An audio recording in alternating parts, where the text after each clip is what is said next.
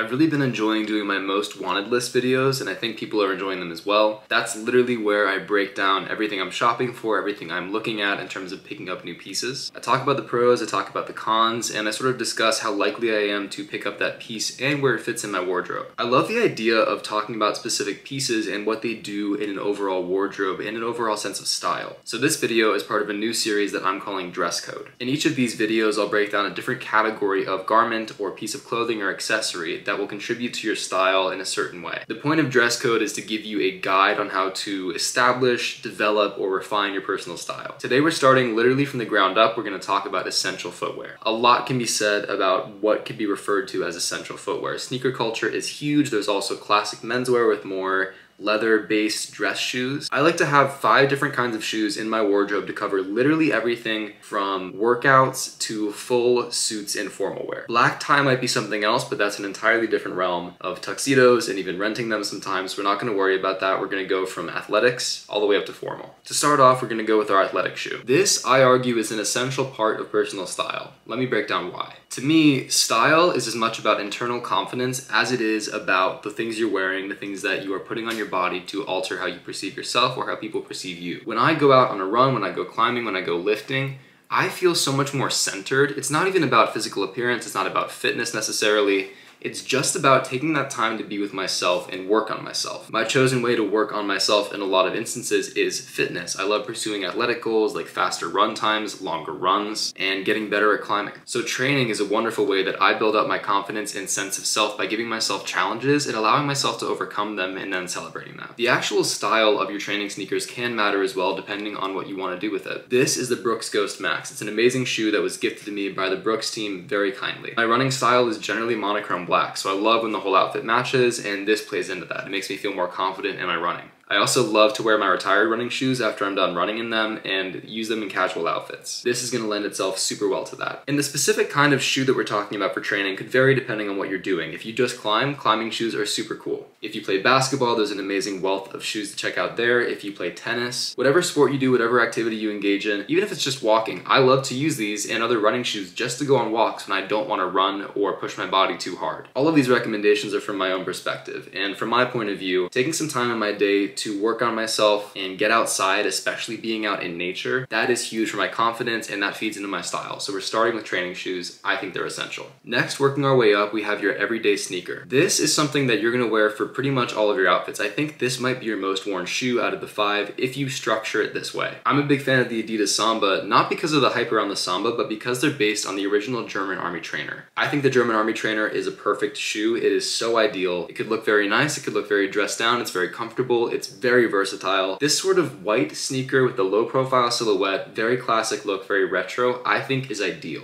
There are numerous other options depending on your personal style. I think Air Force Ones are great if you lean more into streetwear. There are other options of sneakers that are a little bit more dressy if you don't wear casual clothing as much. This is something that I'm talking about if you're just throwing on jeans and a t-shirt to head out, if you're actually putting something a little bit nicer on but you want to dress down the footwear. These are going to do so much. I went to Europe this past summer and I brought 3 pairs of shoes. I brought these, I brought a pair of Birkenstock Bostons in black leather, and I brought my pair of running shoes. And that was literally all that I needed. These were everything I needed for most days where I wasn't training or going to the beach. Whatever your preferred silhouette or model of classic, everyday, versatile sneaker is your number 2 shoe. I think it's actually going to be one of the most important. Moving on up in the scale of dressiness, we have the boot. This one is a little bit dressier than yours might be. I own a ton of boots. I'm an avid boot collector, an avid boot wearer. So by no means do you have to have a nice boot. I'm a big fan of a combat boot, a motorcycle boot. What other varieties do I have? Cowboy boots, of course. This is one that I've chosen to show you in terms of this video because of how versatile it is. This sort of ankle boot with the big heel and the zip up I think is so classy and elegant. But again, the exact variety of boot depends on your personal style and where you want to fit it into your wardrobe. Depending on where you live, this can also be significant. You might want to use your pair of boots to have something sturdier for the snow, for the rain, whatever you might be dealing with. Something that has a big heel and a dressier bottom like this might not be the best for trudging through snow every day. However, a good boot in your wardrobe adds so much functionality and versatility depending on what exactly your needs are. In my mind, the boot should do everything the sneakers can't do. Especially if you're dressing in a classic menswear style, I think having a good boot is just critical. Most of the amazing classic menswear people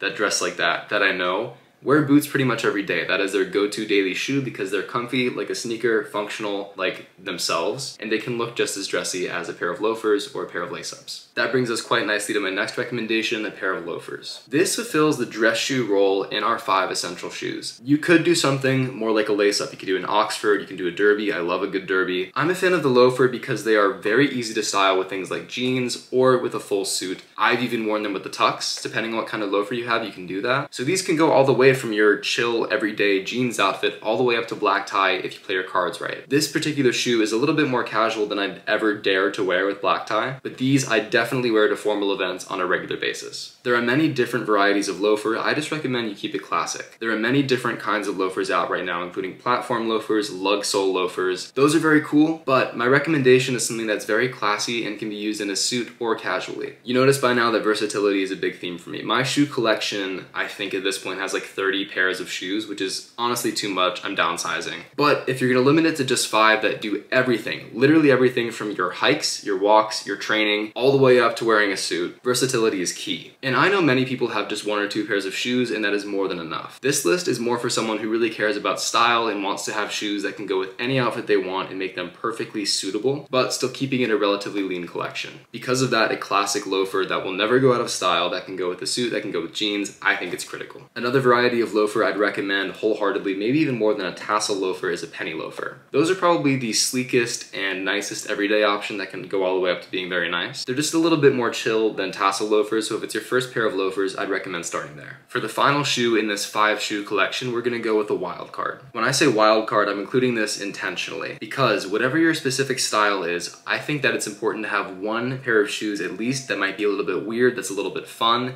that gets you excited to wear it. For me, that's a pair of clogs. This pair is from Gardenaire. They're beautiful French gardening clogs. Not everyone likes these, but again, that's the beauty of the wild card pick. For me, these are super exciting and fun to wear and comfy, and it's also fun to do something that's a little bit off the beaten path. I could just as easily be showing you a pair of Reebok Beatniks or a Birkenstock Bostons. However, these feel more like the fun vibe that I'm trying to express with the wild card pick. Depending on how you like to dress, other shoes that would fit really well here if you want to go for this are the Adrian loafer from Doc Martens or any lug sole chunky loafer. You could do another pair of boots like cowboy boots. You could do a sneaker that means a lot to you, that's more of a hyped sneaker, something very interesting, something very colorful. The point is that as much as shoes should be functional, they should all be exciting to you, but I think it's important to leave space for something that's really funky and fun and different that can challenge you to level up your style and do things in new ways. I in no way mean that you need to go out and buy all 5 of these kinds of sneakers. This is just where I start. When I'm looking for a new piece, when I'm looking for something interesting, and when I'm trying to revitalize my style, I've had multiple times in my life where my style changes and I need to sort of reset things. I always go back to this list of footwear, this general archetypal list, to discover what exactly is exciting to me, what I want to wear, and what feels the most like me at that point of time. Having the guidance of something that I can go be active in, something for every day that's a chill sneaker, something that is a little bit dressier, a solid boot, and something very fun, gives me the versatility to always feel like I'm dressing like myself and to do it in exciting ways and have variety. Another benefit of this 5 shoe archetypal list is that it's an amazing place to build off of. From those 5 shoes, if you just go try them on, if you just think about them, if you look at what's out there, or if you own them, you can decide exactly what you like and where your style is going. If you're going a bit dressier, maybe pick up a pair of Oxfords or derbies or something that's a little bit more on the dressy side of things. If you're feeling more streetwear, if you're getting into sneaker culture, I'd say go pick up an interesting pair of sneakers. Or if you're just funky and fun and silly, like start from here and go buy the MSCHF boots. I don't know, it's totally up to you. But these are the main categories that I see myself consistently returning to whenever my style undergoes a big change. I hope that's helpful as you establish your own dress code for how you want to style yourself and your wardrobe. The goal here is to communicate my personal dress code so you can apply it in your own way.